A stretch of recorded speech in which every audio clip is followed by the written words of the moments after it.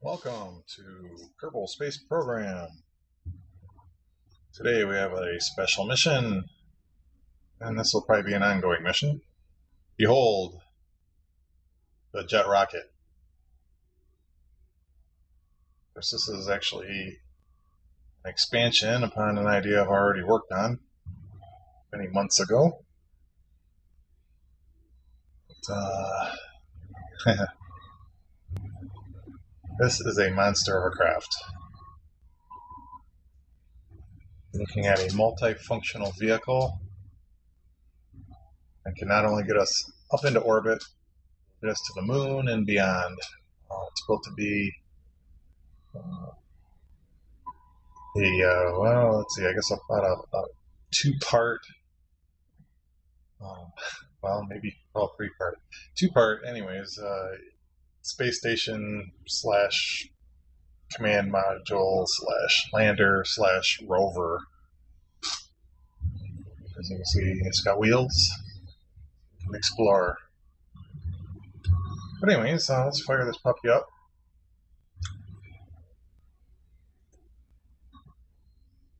The beginning checks we got to do. I will be using MechJeb to assist in the ascent, just to simplify things. This thing is flyable, though it's difficult. Okay, we're going to throttle up.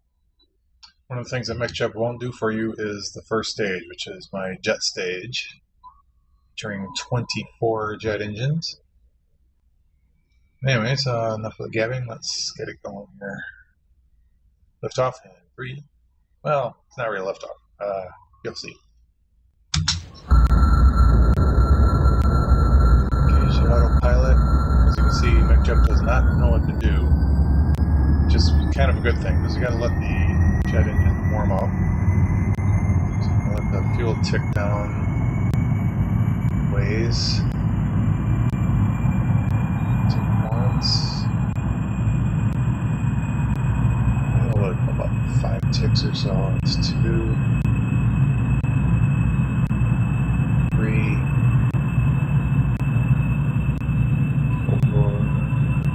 4. And 5. We have liftoff. Now that's a sight, isn't it?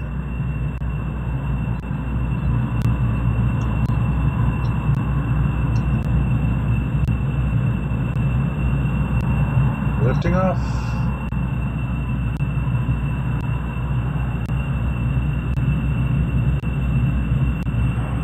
This rocket is kind of a culmination of the many things I've learned playing Kerbal Space Program over the past year or so. Got lots to talk about. And things, well, first thing you'll notice, of course, is that I'm using jet engines. Solely jet engines for the first stage. This should get me up to about 18,000 meters. This alone. They're powered. Every 3 engines has 1 tank of jet fuel.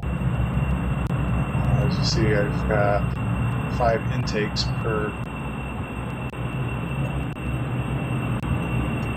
engine nest, if you will.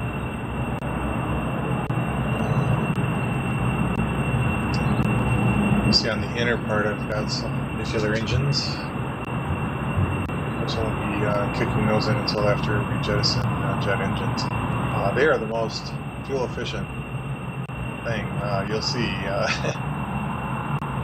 after those are jettisoned, you'll see I have an outer cluster of liquid engines utilizing the toroidal spike engines, and I have those in kind of a double asparagus configuration.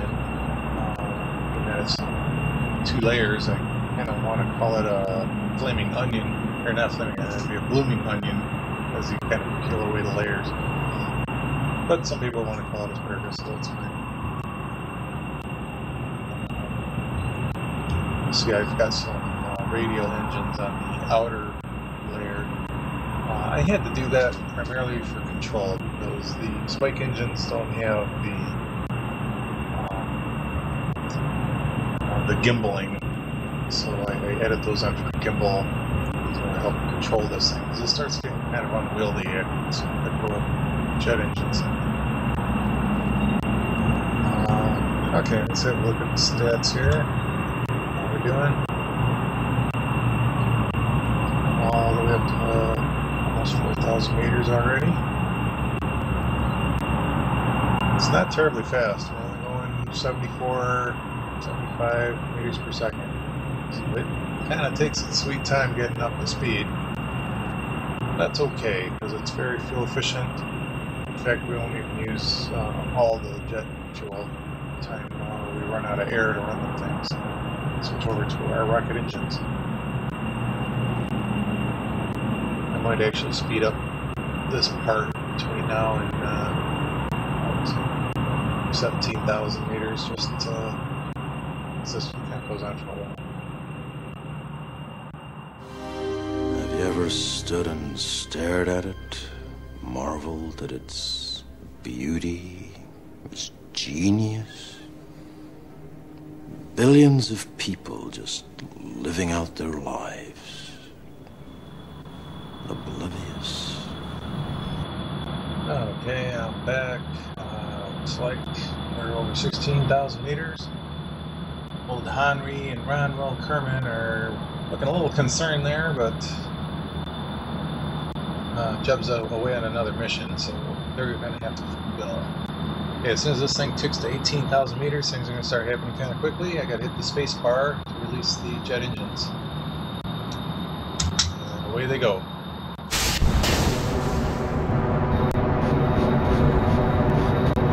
Okay, not terribly exciting there.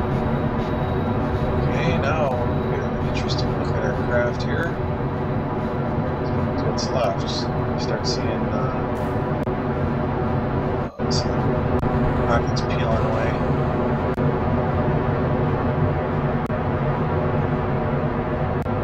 As this thing starts liquid fuel now. The rockets. Another pair here. Away they go.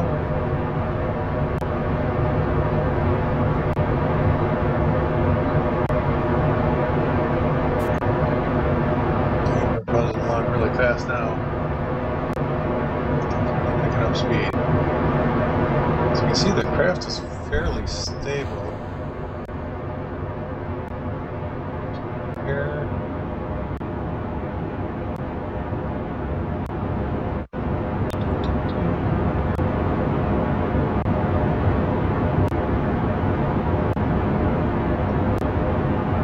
So it's kind of fun to watch these things peel away and tumble. Of course, these outer layers don't really tumble because I don't have any separatrons on them. They just basically fall away. They're far enough away from the main craft I didn't need them. And now things are going to get real interesting.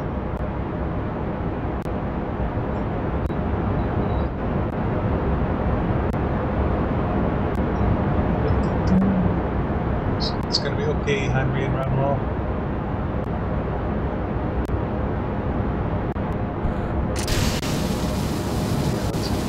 Separatrons.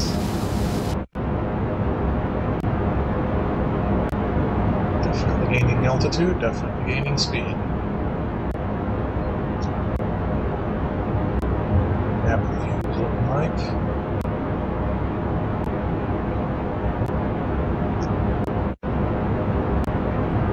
Real well on the altitude. Release another pair.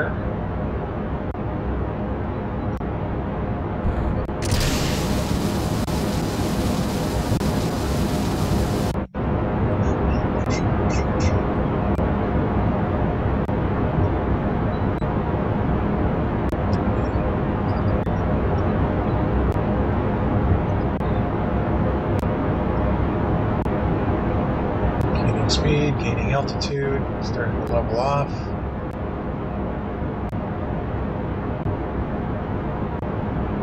Sun path.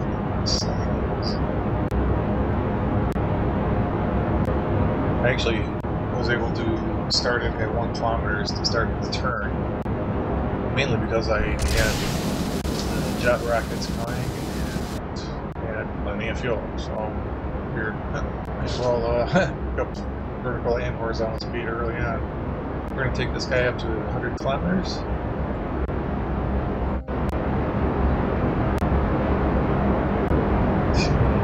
The last pair we are. So pretty soon here we're going to be coasting to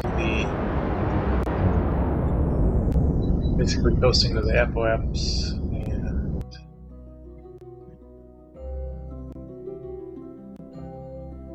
we will do our final circularizing burn. One thing I'd like to note about my program, the way this ship is designed, I don't like to leave any space junk in space.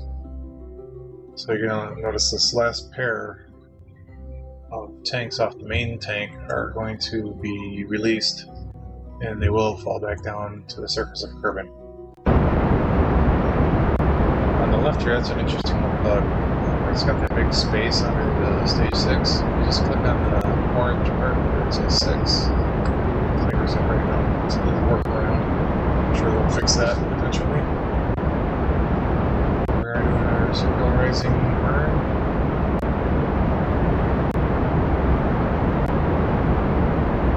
Lovely view of the moon in the background.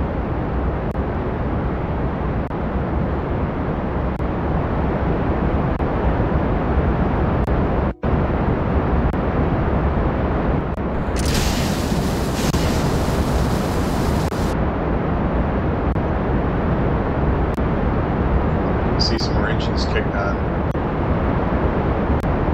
I actually have a total of 8 nuclear engines going. I do have fuel feeding into the upper lander stage, so that's going to always be topped off. It's just taking fuel from the big orange tank at the moment. Alright, looks like we have a circularized orbit. We can turn off descent guidance on the smart ASS. Let's go forward. Alright, let's have a look at what we got going on here. Yep, pretty close to 100. Very nicely circularized orbit. And there you have it for this episode. I just wanted to get this thing into orbit. Our next phase will be going to the moon. And we'll get to check out some more of the features of this incredible craft that I've devised. I'm having a lot of fun playing with this thing. It's got a lot of neat features. I don't even know if I'll be able to touch on all of them in any one single mission. Definitely going to the moon will be getting ready to use the rover aspect of this thing. So there you have it. Looks like the moon disappeared behind Kerbin. Oh yeah, well, as we can see, we have a lot of fuel left over. The 2880, we still have 2774, so it only spent a little over 100 units of liquid fuel out of our main tank. And then the upper stage, I put small tanks just above each of the nuclear engines. Those should be full. One's full. 360, I think it's about 720 altogether on the lander stage. And, I got some RCS, I got wheels, I got parachutes, I got docking ports. This thing is ready for exploring. But anyways, that's what we got for now. Thanks for joining me. And I'll start up another video when I go to the next phase, which will be going to the moon. Again, thank you for joining me. This is Kerbal Space Program. Happy flying.